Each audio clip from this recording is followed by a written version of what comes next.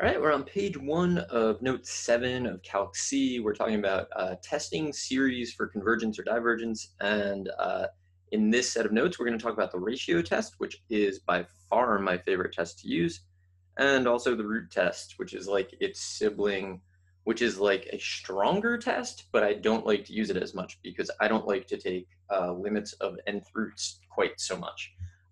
So working with the ratio test, and like we don't really know anything about it yet, but trust me on this, you need to be good at simplifying things that have factorials in them. So what we're going to do on this page is just kind of like go through, simplify some factorials, see how it works, make sure we're all familiar with like what distributes, how to peel things off. So let's get to it and see if we can do it. So for me, the first step on this one, I think, would be to expand the numerator, get 2n plus 2, and then we're going to do factorial of that. And then here it's the quantity 2n factorial. There's a difference between 2 times n factorial and the quantity 2n factorial, and you really have to pay attention with your parentheses. So now what we do is from the numerator, I'm going to peel off 2n plus 2, because 2n plus 2 factorial is 2n plus 2 times 2n plus 1 times 2n, just 2n, times 2n minus 1, and so on, right? So what we could do is we could say 2n plus 2 factorial is 2n plus 2 times 2n plus 1 factorial. Or we could keep going. We can peel off a 2n plus 1. And then what's left? It's 2n, 2n minus 1, 2n minus 2, and so on. That's just the quantity 2n factorial. And this is what we wanted. So when you're dealing with these, you look for things that cancel. So once we get to here, we can cancel this. So this whole thing actually is just 2n plus 2 and 2n plus 1. And it simplifies. So you have to get really good at that, because using the ratio test, you typically use it on things that involve factorials. And once you've gotten going, like now you have to simplify a lot of factorials. So let's look at this one. So which of these is bigger? Because that's the one you usually want to peel off from. So this is n factorial. It's n minus 1, n minus 2, and so on. This one's already n minus 2 factorial. So this is actually bigger. So that's where we're going to peel off of. So it's going to be n, and then I'll peel off an n minus 1. And then what's left? Just n minus 2 and everything after it, which is n minus 2 factorial over n minus 2 factorial. Once you get this, you can cancel those. So this is n minus 1. So like, just don't be intimidated by them, basically. And watch out for the parentheses. Like here, what's really happening? It's not the quantity 2 times n plus 3 factorial. It's 2 times n plus 3 factorial. So you would find n plus 3 factorial multiplied by 2. It's not that every single term is getting multiplied by 2. There's just 1, 2. And then the same sort of argument in the denominator. So this, I'm going to just say this is 2/3. And then which one's bigger? So n plus 3 is definitely bigger than n minus 1. So n plus 3 factorial is bigger. So we'll peel off from there. So n plus 3, and then n plus 2, and then n plus 1. This is terrible. And then n. And then what's left is n minus 1 factorial. So you just peel it off until you get to the other factorial, basically. N minus 1 factorial. And then these are going to cancel for us.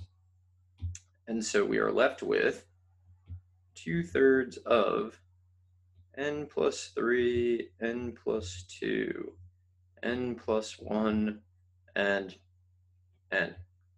Whew. So there's a lot left over. But the key thing is we got rid of the factorials. Factorials are a little harder to deal with than other things, so you want to kind of do that. So now here, what's happening? We have n factorial, and then we're squaring it. So that's like n squared, n minus 1 squared, n minus 2 squared, n minus 3, and so on. And then down here we have n minus 1 factorial, but then squared. So we have n minus 1 squared, n minus 2 squared, n minus 3 squared. So we want to watch out for that. So when I expand this, I'm going to write it that way. I'm going to say that this is n squared.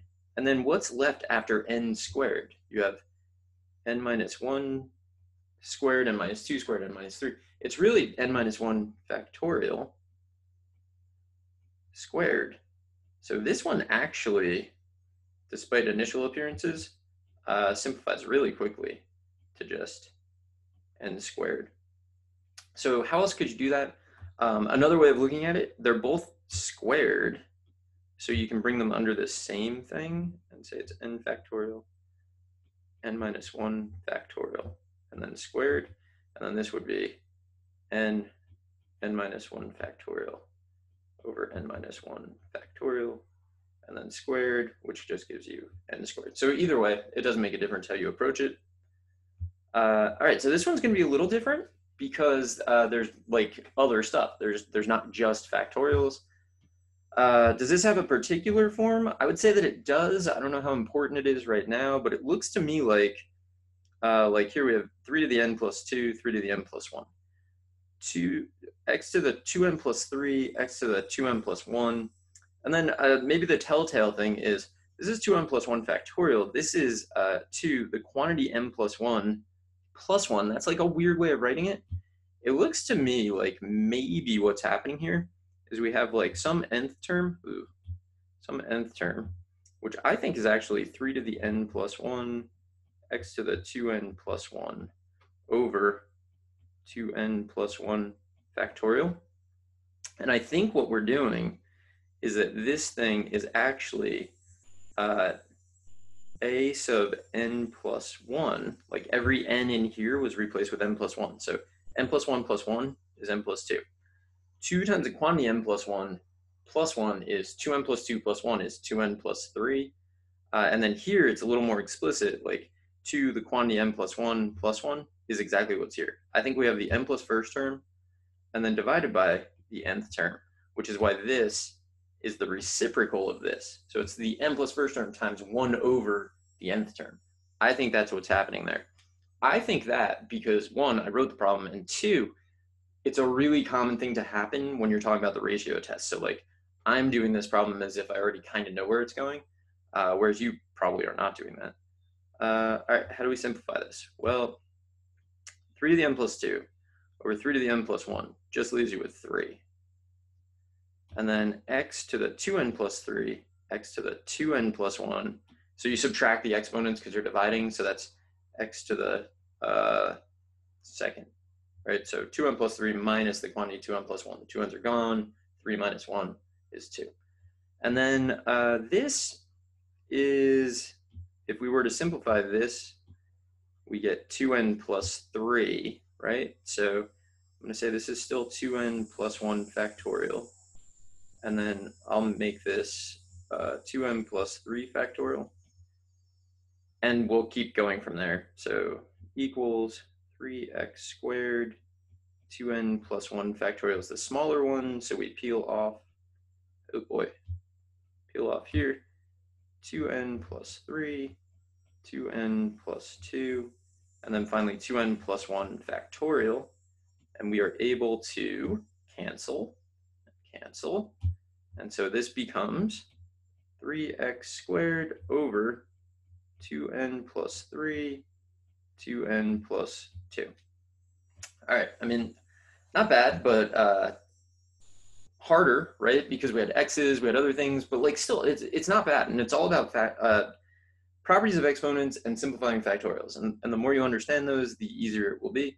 This, I think, is probably a really similar situation. So, I mean, I would say I think the nth term is the reciprocal of this. So I think that a sub n is actually negative 1 to the n, x to the 2n minus 3 over 4n plus 2, 4 to the n plus 2. Then I think this is a sub n plus 1. So, I mean, I'll write that. It's not super important for what we're doing right now, but n x to the, I mean, you want to find patterns in the things that you're doing. Series are like all about patterns and pattern recognition. So I think this is what we have, and we're doing a sub n plus a sub n plus 1 times 1 over a sub n. I think that's what this is. And you can like check and see. So here, if we start simplifying, we have negative 1 to the n plus 1 over negative 1 to the n. You subtract the exponent, you just get negative 1. I'm going to put in parentheses, doesn't hurt anybody. X to the 2n minus 1 over x to the 2n minus 3. So you have 2n minus 1 minus the quantity. Let me write it on the side here. I don't know that this would trip anybody up, but it might. So 2n minus 1 minus the quantity 2n minus 3. The 2n's are gone. You have negative 1 plus 3. So you end up with x squared in the top, in the numerator. So I don't know if you were expecting that or not. There's no factorial here. That's kind of interesting. And then just over 4. That's it. No factorials. That's weird-ish. So we end up with this, and that's fine, because that's what it asks us to do. So simplifying factorials is a big deal. And then down here, we essentially have this situation where we're given a sub n, and we're asked to find a something else, right? So n plus 3, sure, why not? So what you're going to do, every n you see becomes n plus 3, so this will be x to the 3 times n plus 3 is 3n plus 9. So 3n plus 9 minus 2 is plus 7. 5 to the n plus 3, n plus 4 factorial. And that's it. There's nothing more to do with this. Every n we see becomes n minus 1. So a negative 1 to the n minus 1. Okay, so we'll have 3 to the n becomes n minus 1 minus 1. So n minus 2, x to the n minus 1 over n minus 3 factorial, right? N minus 1 minus 2 is n minus 3. Nothing more to do. Every n you see becomes n plus 1. So this is 3 to the n plus 1 minus 2 is n minus 1. X to the 2n plus 2 plus 1, so 2n plus 3. 5 to the 2n plus 2 minus 3 is 2n minus 1. Okay, this one, by the way, this is like, you do this one a lot.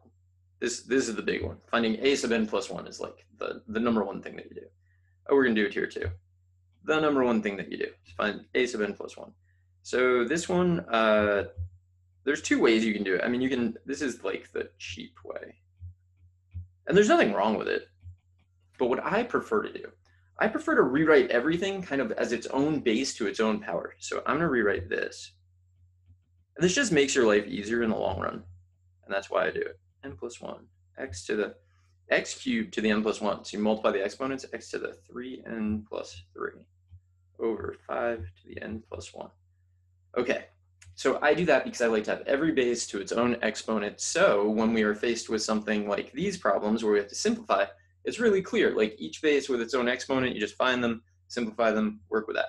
All right, this was all preliminary stuff. I will be back in the next video, and we're going to actually start talking about these tests. So I will see you there.